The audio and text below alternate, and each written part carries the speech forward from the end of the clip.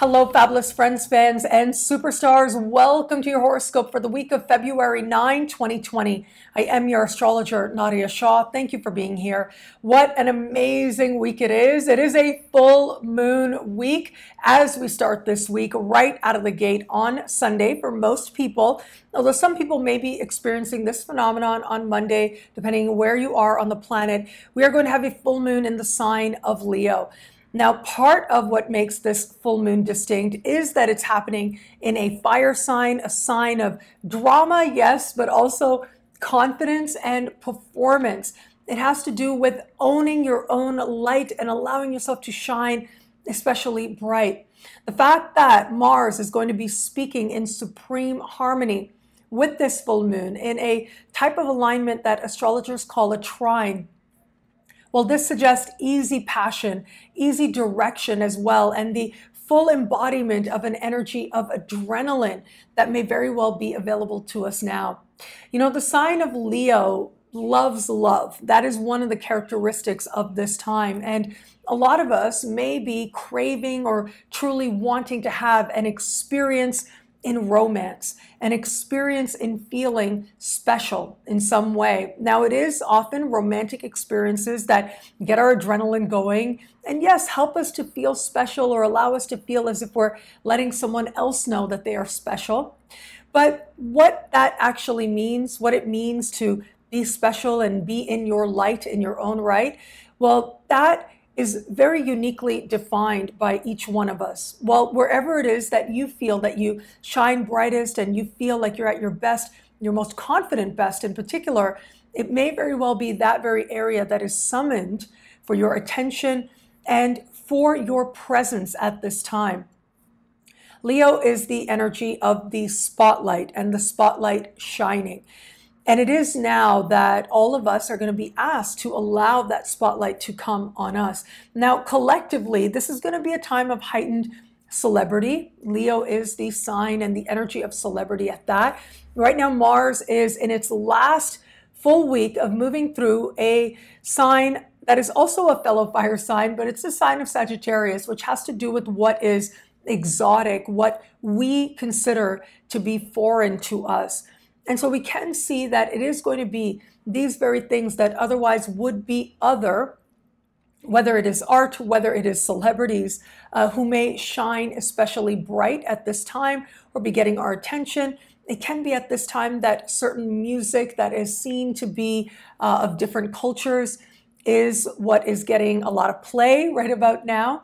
And also, I would say, especially considering this full moon in Leo is happening right over the Oscar ceremony. Well, I do think that wherever it is that there's foreign films, foreign directors, foreign actors, well, what this energy says is that they may have that much more cosmic support for feeling as if their star is shining especially bright at this time.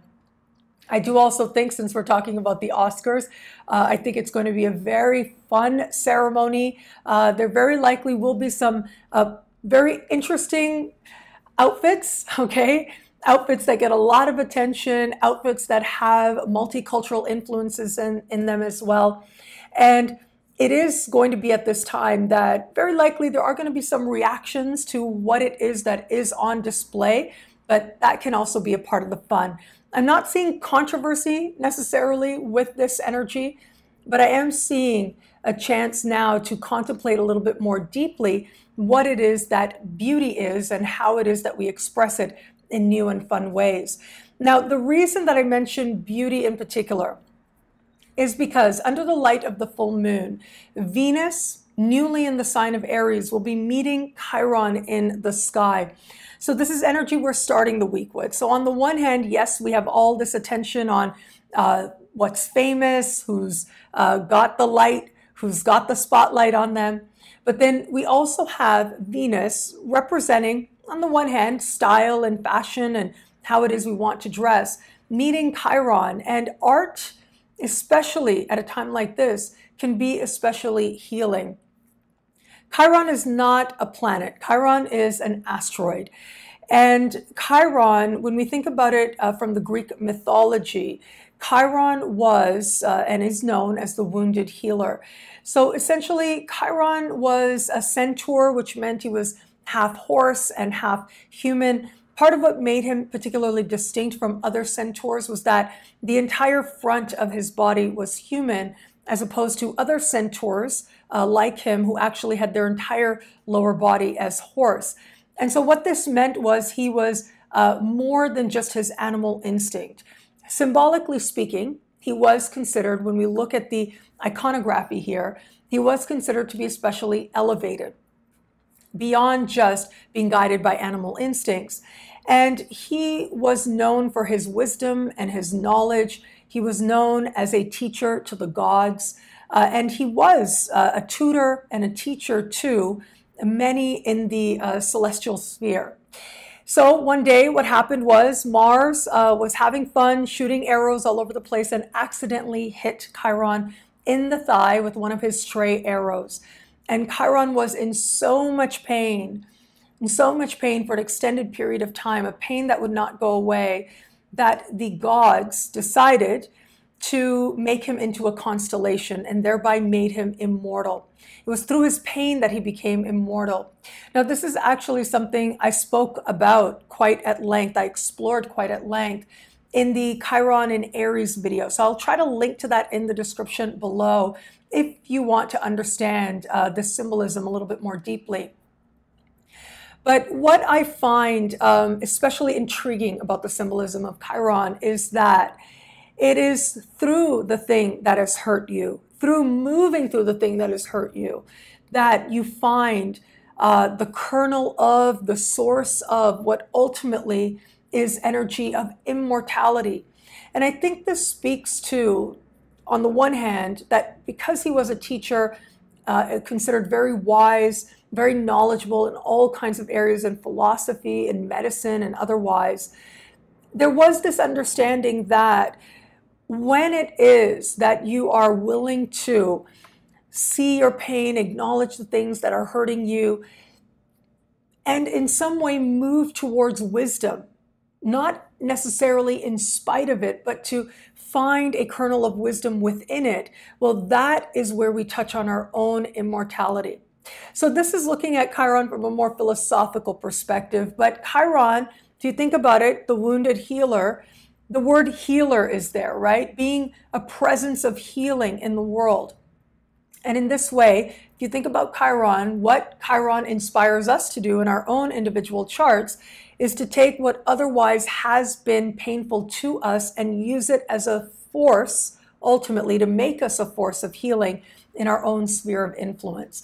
So think about how representation and whether that's in art, whether that's in clothing, whether that's in fashion, how it is that that can actually be a healing force in the world.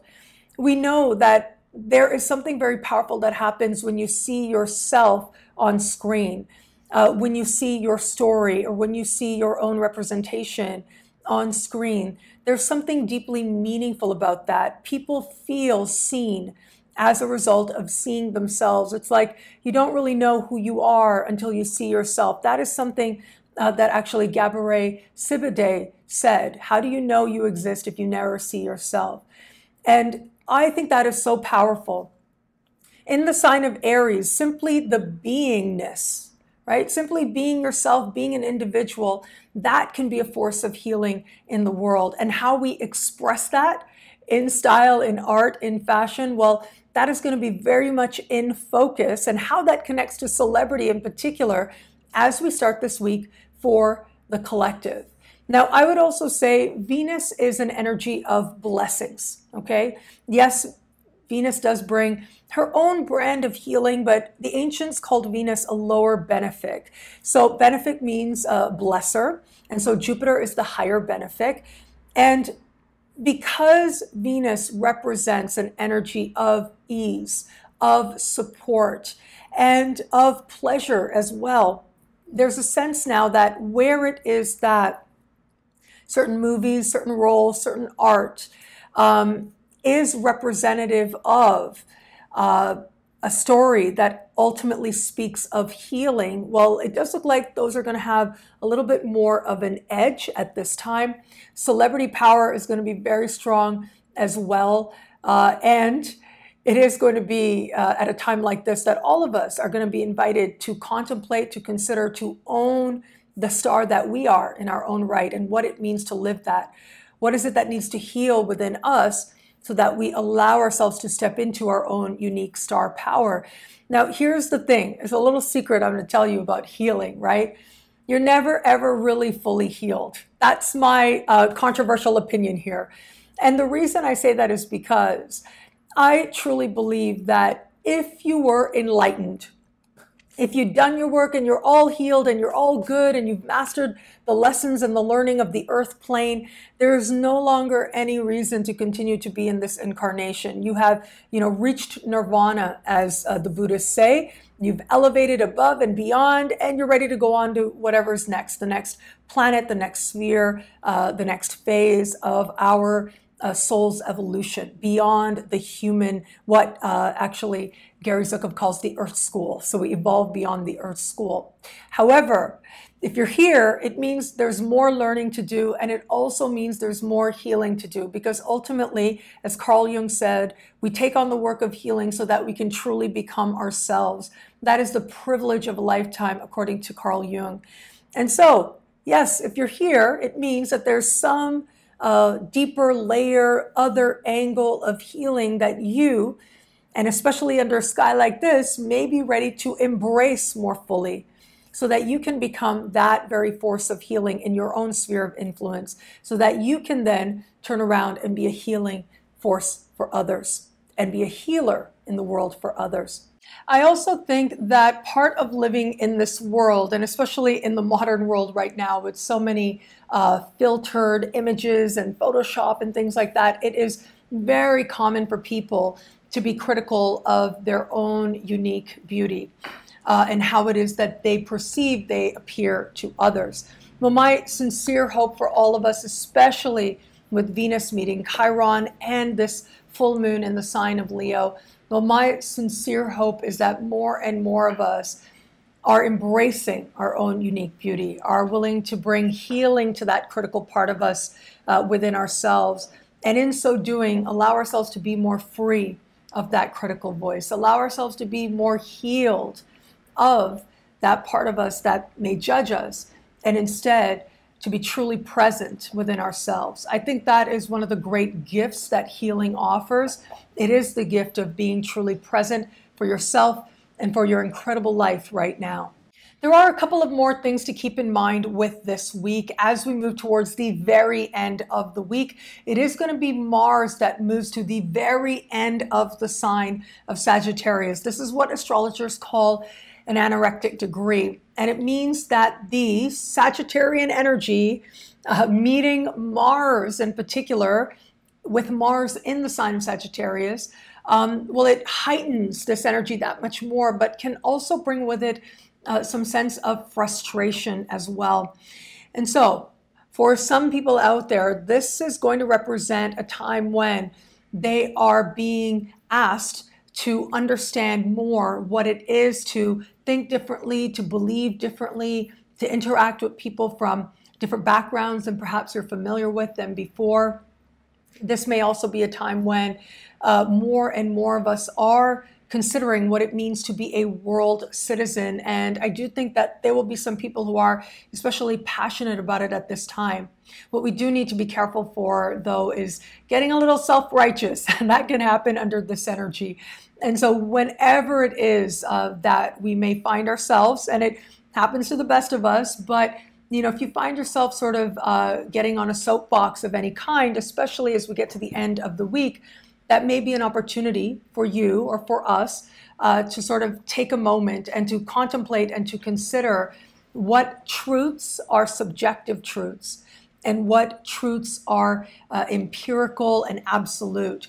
Now, if something is an absolute truth for you, it doesn't necessarily mean that it is empirically the truth. But I think that when it is that we're willing to at least acknowledge where our own opinions, our own perspectives, our own viewpoints ultimately are guiding what it is we're perceiving as true, well, I think that can go a really long way in ultimately helping us to understand each other better. The other thing to pay attention to as we get to the end of the week, Mercury will stand still in the sky. So this is important for a few reasons. One is early next week, Mercury will officially go retrograde. The Mercury retrograde season will begin. Right now, Mercury is moving through the sign of Pisces, and this isn't exactly an energy where Mercury is its strongest. And so what that means is simply by Mercury being in the sign of Pisces, that can make it feel a little bit like we're in a Mercury retrograde already. You add to this Mercury standing still, well, that Mercury retrograde energy starts to feel especially high at this time. We are going to have a series of supportive alignments over the course of this Mercury retrograde season between Mercury and Uranus, and I love that. It's fortunate, it's brilliant, it's insightful, but simply the fact that Mercury is in retrograde season in the sign of Pisces means that it is going to be a little bit of a doozy of a Mercury retrograde season. So this is going to be one of those moments where that mercurial retrograde energy is especially heightened. Whenever it is that a planet is gearing up to change directions, whenever it is that a planet appears to be standing still in the sky, its energies are thought to be especially heightened. In the sign of Pisces, well, it is a good idea to consider and to contemplate where it is that you're ready to make a decision, where it is that maybe more information needs to come in, and to just take into account that where Mercury is now, this is where Mercury will return once we get to the end of March. And so what is transpiring now, especially at the end of the week, might look very different once we get to that place. And to be mindful of any commitments that you may make at this time, because what those commitments actually entail, what you think the outcomes may be, well, that could end up being very different as well once we get to the end of March. And so just like any good Mercury retrograde season, right, as they say, it's not necessarily thought to be the best time to sign contracts or to make any kind of solid deals or plans, but it is a really great time to have another look, to take another opinion, another perspective. And with Mercury in Pisces, even with those other perspectives, it's a good idea to wait this time out and to be open, to consider if there are other ways of doing things, if there is a need to go back over old ground at all. Well, this Mercury retrograde season is going to point the way, but at least right now with Mercury standing still, the best way forward or the best way to go back, well, I don't think that's going to be quite so clear. And as we're interacting with others, I would also say be patient, be gracious with others as we get to the end of the week. On the one hand, we've got this very strong Mars energy, which can indicate impatience. And then we've got this energy of heightened confusion with Mercury standing still in the sign of Pisces. And so what that tells me is with that uncertainty, with that confusion that we don't realize, with that sense of heightened emotion and impatient, well, the more gracious we can be to others, well, chances are that is when we start accessing some of the higher points of this energy. And the higher points are to consider more deeply and to reconsider what true compassion is towards ourselves and others. That is the higher understanding of this Mercury retrograde season. It's going to invite us to see ourselves more compassionately and to communicate with others more compassionately as well. What does that mean? Where is it that it's self-sacrificing in a way that isn't healthy? And where is it that there is a genuine need to bring love into a situation that may otherwise be quite tense? It is in harnessing love, especially as we get towards the end of the week, that not only will we cultivate a greater understanding that the sky is promising, but chances are we'll be invited to see things very differently than we did before, perhaps in ways that change us and what it is that is true for us in a way that can actually make us a whole lot better. What I love about this week for us, well, look, there's a lot here, but I am going to say I do love that beautiful full moon as we are starting the week. I think the energy is high, it's dramatic, it's fabulous, okay? So the more it is that you want to bring forward your most fabulous self and whatever that means for you, I would say absolutely do it. That's one. But on the other hand, be open to the fact that it may actually be very healing for you to embrace your own unique style or way or beingness of fabulous. We all have our own unique way of expressing Venus in the world. Venus is goddess of love, goddess of beauty, and you are an embodiment of that sacred energy, as you are an embodiment of all the sacred energies that the planets represent, and so much more. And that means that you yourself are Venus moving through the world. You yourself are a divine expression of beauty, of joy, of worthiness, of love for others, love for self as you move through this world. And my hope is at this time that whatever it is that needs to heal, whatever it is that needs to soothe so that you can truly embrace your unique beauty in the healthiest sense, well, my hope is that it is this full moon that not only inspires you, but helps you to feel that much more certain and comfortable in your right to own that divine expression of Venus that you are. Well, thank you so much for watching. What do you love about this week? Let me know in the comments below. I love reading you guys. And of course, if you want to know how the wonderful energy, not only of the full moon, but Venus meeting Chiron in the sky and so much more, well, how is it going to speak to you and your sign? Log on to nadiyashah.com. Sign up to be one of my superstars. Superstars get expanded, exclusive video scopes each and every week, unlimited access to special horoscopes and more. All of this in the superstar space. I look forward to meeting you there. Now, I launched last week just as Mercury was entering, or just before Mercury entered shadow, tried to get past that Mercury retrograde season starting. But I launched this wonderful new product that I've been working on for a long time with a company called Cosmogram, and that is reports written by me for you. And these reports and all the different sections took a long time to put together. It truly has been such a joy to work on. So here's what happened. The company that I am doing this with, Cosmogram, were really surprised and really overwhelmed by the response. So first of all, thank you. Thank you so much for your love, for your trust. I'm truly so grateful for it. It does mean so much to me. It really was very unexpected how many people did go to the website and want to generate these reports. And so it ended up making the website go kind of buggy. And that's unfortunate. And I'm so very sorry about that.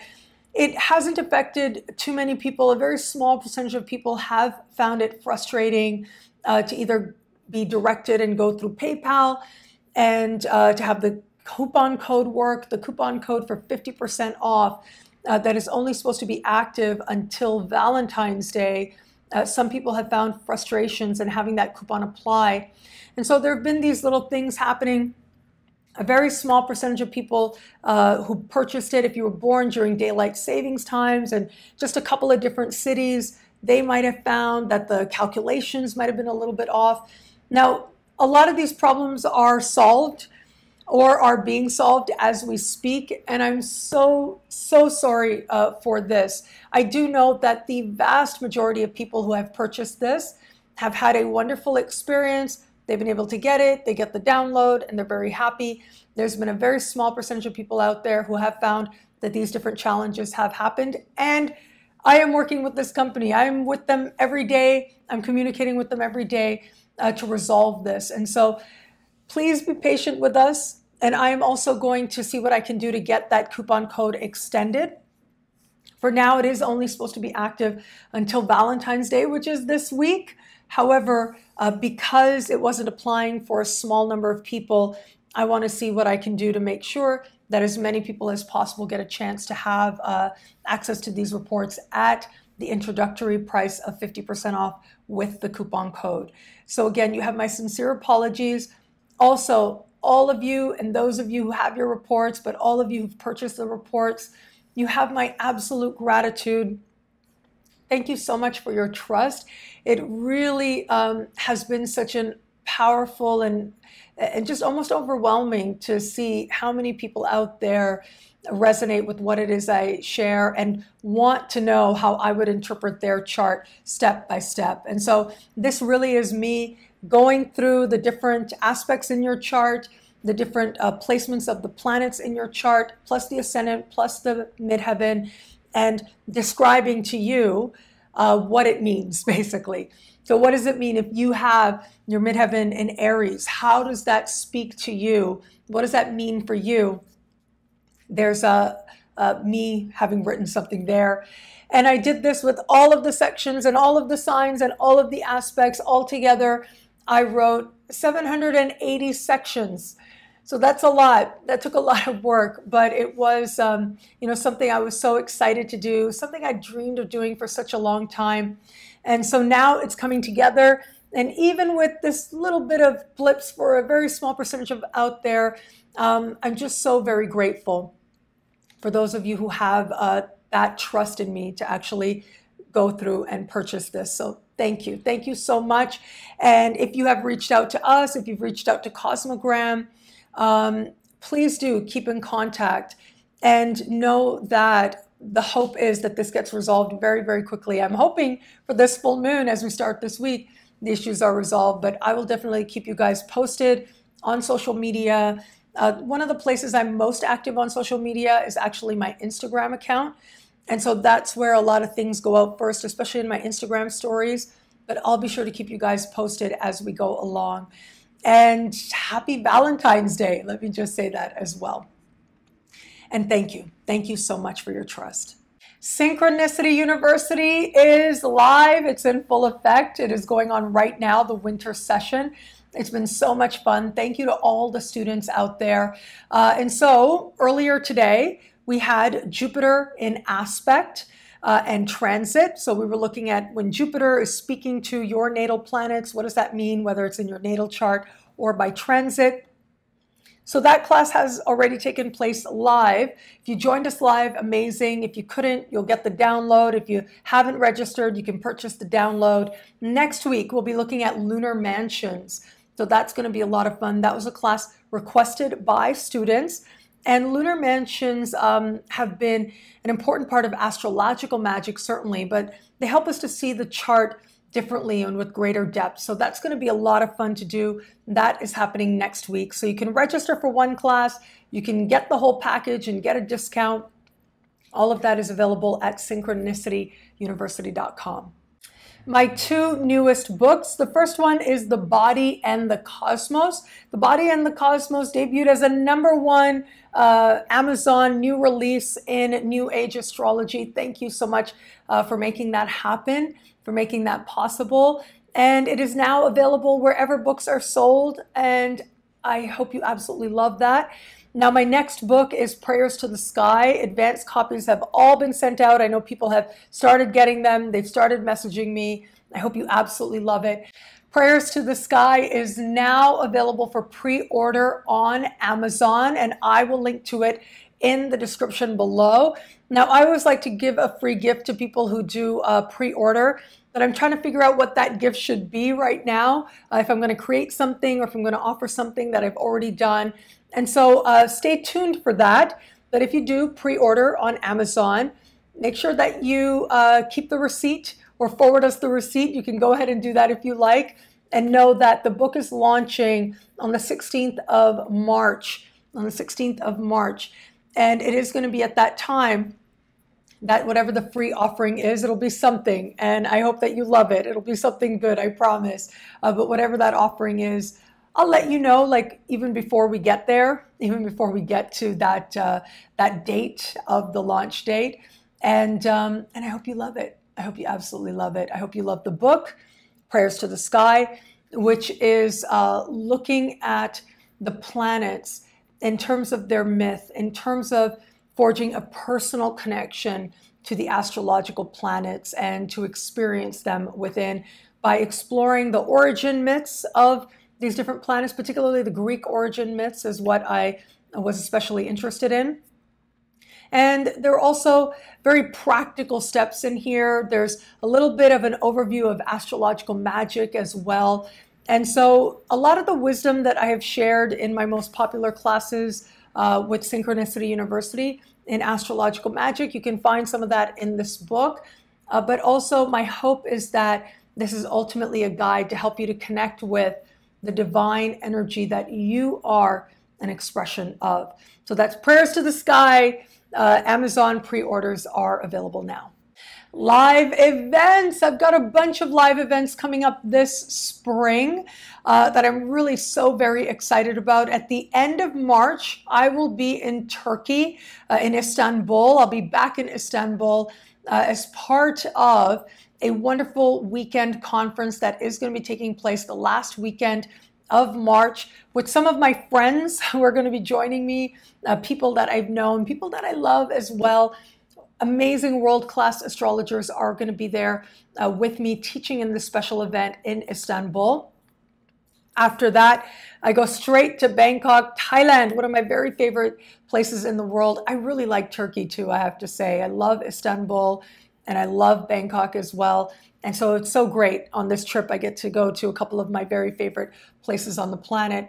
But yes, I will go to Bangkok. I have a whole weekend worked out there. There's a talk in the evening. There's full day workshops as well. And it's all centered around the theme of astrology and holistic health. A lot of the things that I share in the body and the cosmos are actually being taught as part of this astrology weekend taking place in Thailand the first weekend of April. And then it'll be May before my schedule gets kicked up again in a very big and wonderful way. I'm going to 4 different events, 4 different cities around the world in a way. This spring I'll definitely be around the world. But it starts out in early May. I will be in Costa Rica as part of Astrology Rising, CostaRica.com. This is an event hosted by Kai Pacha. He is a brilliant force here on YouTube, and it features some of the most incredible astrologers in the world today, including one of my very favorite people, Rick Levine. We have Maurice Fernandez, Sol Janison, Timothy Halloran, Ari Wolf, Christina Claudel, and Julia Simas. I hope I got everybody there. I think I said Maurice Fernandez. He's amazing. He's a bucket of wisdom. And of course, Rick Levine, he's just so amazing. And Kai Pacha, of course, so amazing as well. So Astrology Rising, CostaRica.com. We are going to have an entire resort to ourselves, all astrologers. There's a full schedule. All of that is available on the official website, Astrology Rising, CostaRica.com. And then from there, I will be in Toronto in the middle of May. That's with Astrology Toronto. And then Memorial Day weekend, I will be in Seattle with the NORWAC conference. Now, as I'm recording this, they're saying there are only 40 tickets left, only 40 registrations left. So if it is that you would like to join us as part of this incredible conference, NORWAC, in Seattle, I would encourage you to take a step now because it is expected to sell out as it does every year. And then after that, I'll be heading to Las Vegas, hosted by the Stargazers group out there, the NCGR Stargazers group in Las Vegas. I'll be back in Vegas, one evening talk on the last Tuesday of May. And then that weekend, the last Saturday, there will be a full day workshop. So I think we're going to have a lot of fun together. Lots of astrology, lots of hugs. I'll have a small number of books as well to sign. And I just think that it's such a privilege to share my love of astrology and to connect with all of you in person. It's a privilege to connect online as well, and to have your trust and to learn from each other and to just enjoy ourselves. That is what I think all of these live events are going to do. And then in September, I don't have anything until September. In September, I will be in Colorado as part of the ESAR conference. And then I will think about where I'm going next. But until then, I'm like, I would like to not think about that just yet. I'm looking forward to the summer, hanging out with Biggie Biggie should be in the thumbnail. He decided he didn't want to be on camera for the actual video, and that's okay. But it is really good to be back at home in Cancun. Thank you. Thank you so much for being here. Thank you for your love. Thank you for your trust in all of it. It just means so much to me. Thank you. It'll be a great week. Enjoy.